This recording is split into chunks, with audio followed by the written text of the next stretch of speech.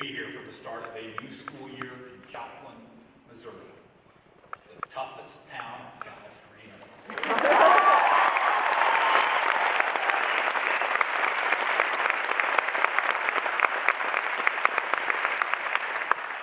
Less than 3 months ago, I stood on this very stage at this very spot for Memorial Service. That was 1 week after the tornado had struck. What you have accomplished in the 85 days since then is astonishing, far beyond what anyone would have thought possible, except maybe one person. When C.J. Huff told me back in May that you were going to start school on time, I really sincerely wanted to believe it. I tell you, he's a man on a mission and a man of his word.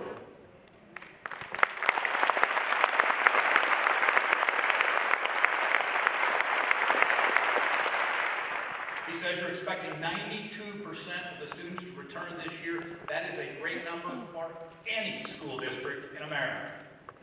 And we all know that this wouldn't have been possible without each and every one of you. Each and one of you that are here this morning. Whether you're a principal or a parent, a secretary or a science teacher, a coach or a civic leader, a cheerleader or a trumpet player, your determination, sweat, and optimism was critical to this endeavor. On behalf of your state, go Eagles.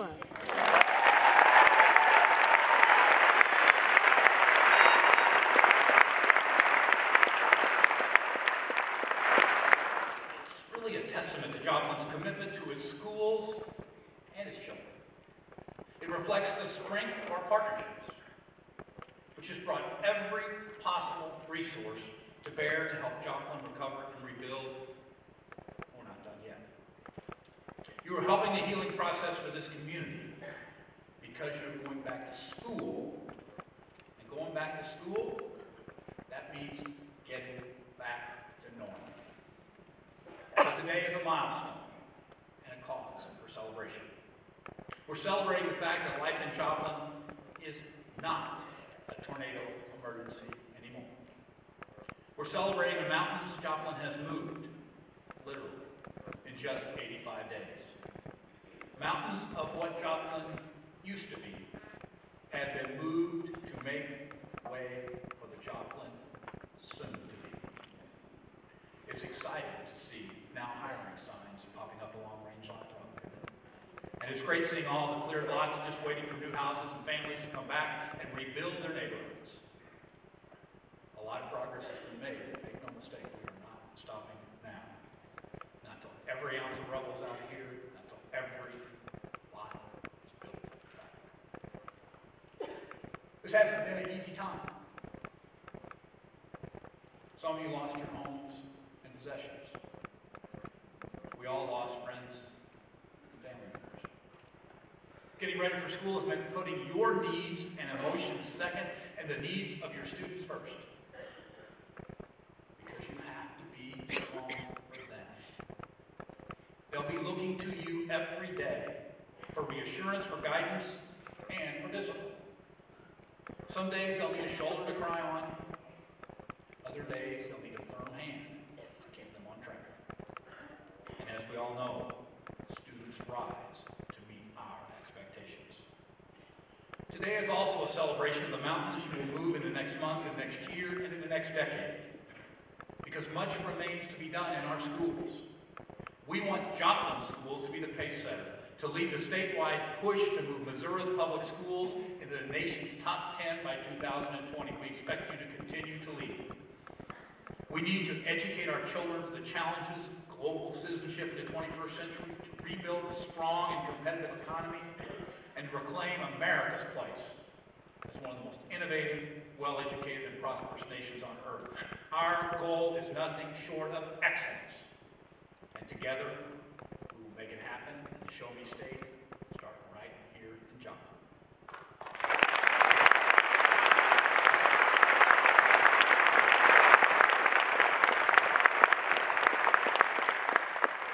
Right now, you are the glue holding things together in the wake of so much loss. about 19 minutes, 14,000 people were made homeless. Thousands lost their jobs, hundreds lost businesses, 160 people lost their lives. But Joplin didn't lose its faith, or its heart, or its soul. The schools are the heart and soul of Joplin. In a very real way, you are the key to the future of this community, to its stability, to its growth, to its prosperity. When the schools come back stronger and better than ever, more families will want to stay and raise their kids right here. Families like Leanne and Randy Ford and their two sons, Duncan, who's 15, and Grayson, who's 17. The tornado destroyed their home, all their belongings, and Randy's dental office. In those first chaotic weeks, they did some soul searching. They thought about moving to Carthage, or Webb City, or even the West Coast. In the end, they knew there's no place like home, no place like Joplin. When families like the Fords and countless others like them stay and rebuild, businesses stay and rebuild. Family-owned businesses like Jim Bob's Steak and Ribs have already started. A favorite of mine. Brings me to one of those stories we all have from this summer. I was out with Stacy and Steve at Jim Bob's a week or so after the tornado hit, because they were one of the businesses that had committed to rebuild. And we were literally standing there next to what didn't exist, a pile of rubble. And the mailman came up and handed them their mail.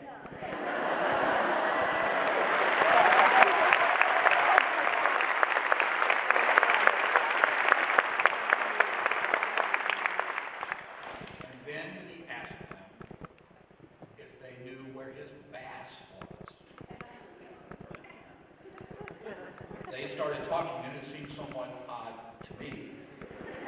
The bottom line is he caught a very large bass and had it mounted, and his wife didn't really like it.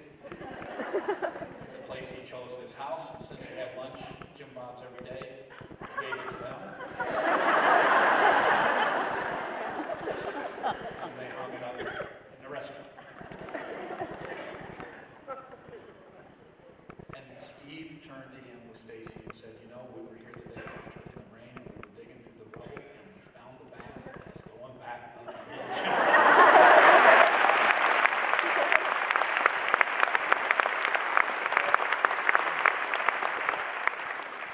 We need a mailbox. I tell this story because it says so much about the kind of friendly, close-knit community that Joplin is. A community in which you know your mailman, and you know your preacher, and you know your teacher. And you live with them, and they live with you, and you work together. Now, the eyes of the world are on Joplin once again this week. There's a lot of wonderful things for folks to see. They'll see transformation of a big empty box store into a sleek, high-tech high school, thanks to the generosity of people all over the world and the genius of architects and designers who saw that and then made it happen. And thanks to the generosity of people from throughout the world on the other side of the planet, Joplin will be getting 2,200 new laptops, one for every high school student. They'll see hundreds of little kids marching down the halls of Cecil Floyd, Kane, and Emerson Elementary with brand new backpacks stuffed with donated school supplies. They'll also see the best of the human spirit in action. They'll see what people with common sense can accomplish when you put common good before self-interest. And they'll see the unstoppable forces of tenacity and teamwork. And what an outstanding team we've got here at the Joplin Schools. Now, educating our children is a high call. And those who answered the call are American heroes. Public schools have always been and will always be a beacon of hope and opportunity for all. No one gets turned away. Some children come to school hungry, homeless. Some bear the burdens of poverty and neglect. But when a child of want and a child of wealth walk through Joplin schoolhouse doors, they enter as equals, both precious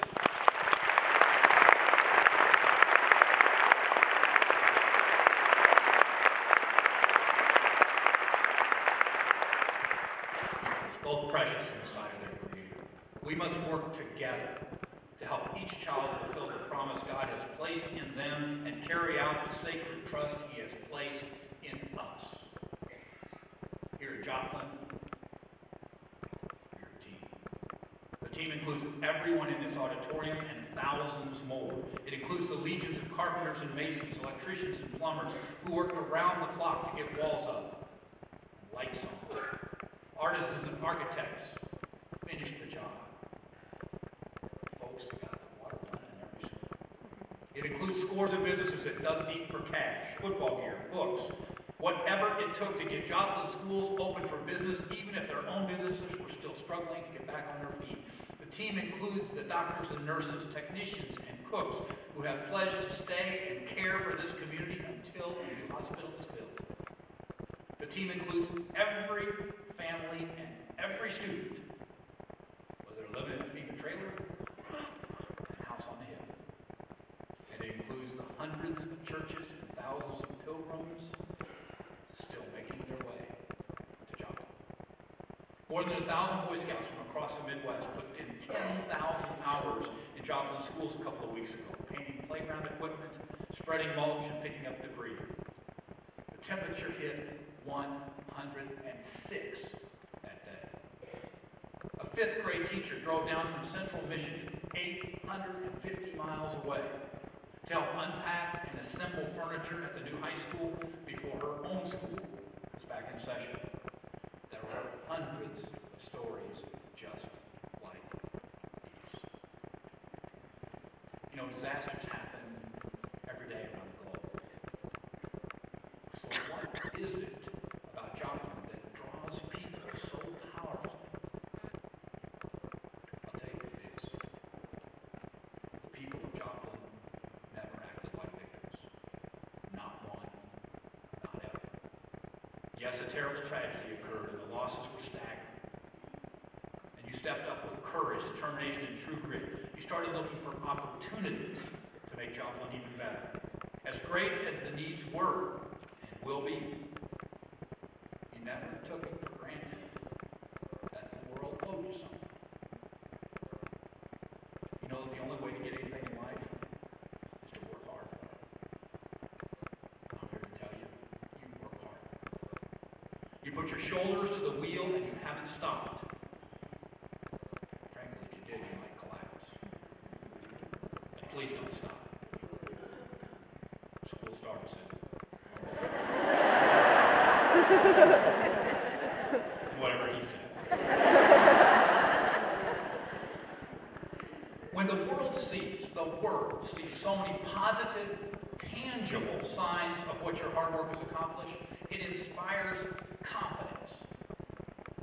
Folks can see that an hour spent in Joplin makes a difference in Joplin. That a dollar planted in Joplin blooms in Joplin. That makes them want to be part of Joplin's comeback story. And finally, I think what draws people to Joplin is y'all have made it so easy to help you. You're organized. You're energized. And you never forget to count your lessons. This is how all good parents raise their children. And all good shepherds raise their flocks. I know you want the lessons the children learn in class this year to stay in their heads as long as possible. You want your students to use their Joplin education as a springboard to their dreams, whether they want to be doctors or dancers, engineers, or entrepreneurs. This year, you're also teaching life lessons by the example you have set. You are showing them from great adversity, great lessons flow. You're showing them that when you get knocked down, you pick yourself up, you dust yourself off, and you keep going. You're showing them that hard work really can turn dreams into reality.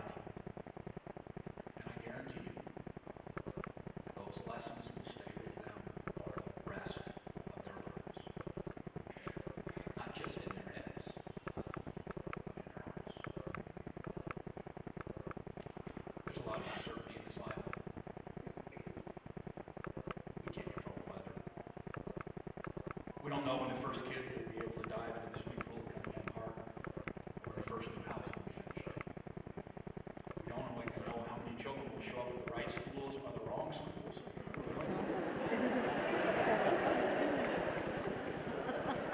So, we can't see the future.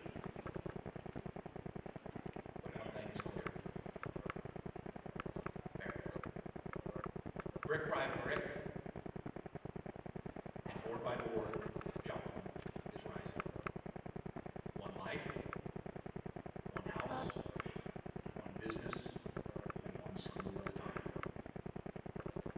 The spirit of Joplin, Missouri can move mountains.